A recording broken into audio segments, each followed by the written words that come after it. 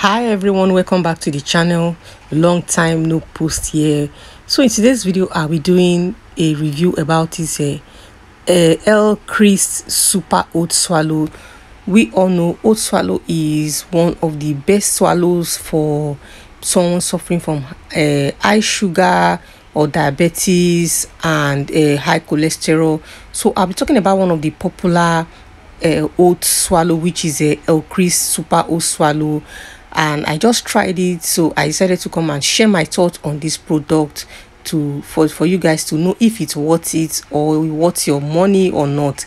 So this product comes in different size. I think this is the medium size, and which retails for 3,800. That was the last time I got it, but I don't know, maybe it must have been more than that now. And they said is tough on diabetes, tough on cholesterol as well, and it's the ingredient is made up of let me check if how it's made up. It's made up of mainly oats, which is very rich in fiber as well.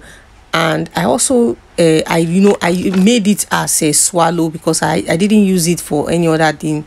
So when so let me tell you what I observed about this product when I used it or when I made it.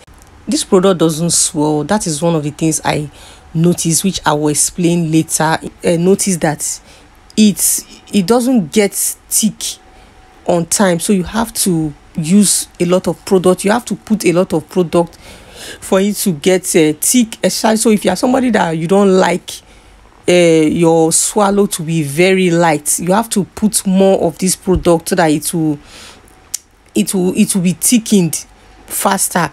Because I had to put a lot of product, I have to put a lot of this oats, that I have to put a lot of it before it was thick.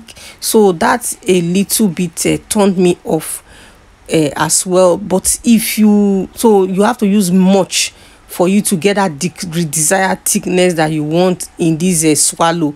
It's not, but if you are somebody that maybe you don't like your swallow to be thick, I think this one will be right for you. And I also, sorry to say too as well, which I forgot in the other part, I said I mistake it. I said it doesn't swell as well compared to others that I've used before.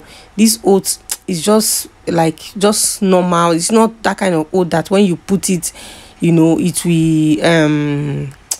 will get swollen on time. This oat didn't give me that result, which although is not really bad, so little doesn't go a long way.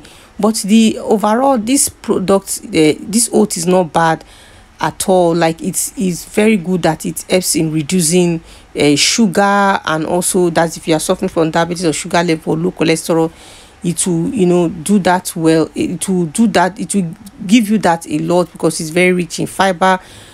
I don't mind, it's not bad at all, but it's just that it doesn't, it's just that non-thick effect that you have to put a lot of product on it before it will be thickened, that I am just a little bit pissed about.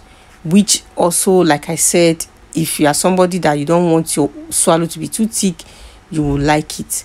So overall, although after my first pack I haven't gotten it again, so it's not one oat that I will buy often. I've tried other brands, which I will also do review on them later as well, but this is not my most favorite oat. So that's it for this video. If you come across this oat, you can check it out to see if it's something that you would like. It's not bad. So but before you click off from this video, if you have watched to this point, subscribe, because in this channel we'll talk about food ingredients, reviews, grocery, everything that has to do with what we use daily in our household. Thank you for watching. See you in my next one. Bye for now.